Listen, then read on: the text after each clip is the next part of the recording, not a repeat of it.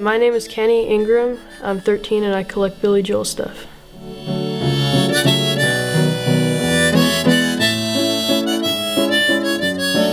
It all started when my music teacher gave me a part in a song, a solo, called Billy Joel The Longest Time.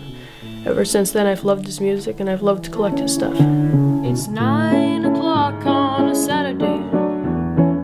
The ready crowd shuffles in.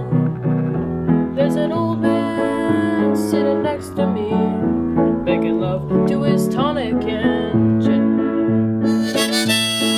So a few of the albums I'm looking for probably 4 or 5 albums, is Billy Joel, Cold Spring Harbor, River of Dreams, both on vinyl, and ATTILA, Atlia, I think that's how it's said, and it's one of him and his drummer, John Small, him playing the organ, and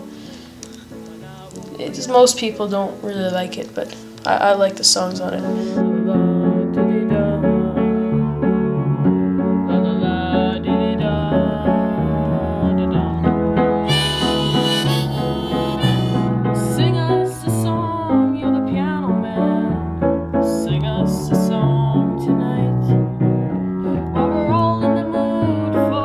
My favorite Billy Joel song is on an album called Cold Spring Harbor, and it's called Tomorrow Is Today. Well, it was actually his suicide note, and he tried to kill himself by drinking furniture polish, and but it didn't work, and his drummer found him and took him to a mental hospital.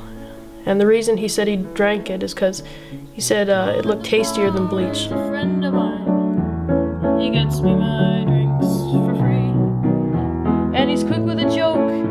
So I started liking Billy Joel by listening to some of his music, and I found out that all of his songs, like a good portion of them, are really good, and I like that he like has a meaning to all of his songs, and I just can't listen to the techno stuff they put on the radio today.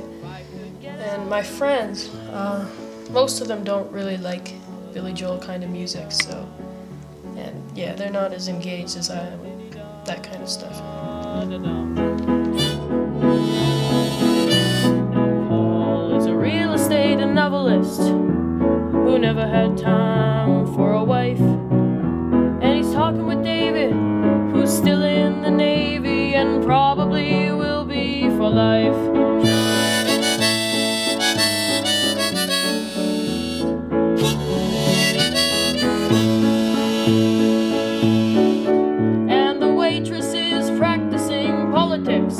As the businessmen slowly get stoned. Yes, they're sharing a drink they call loneliness, but it's better than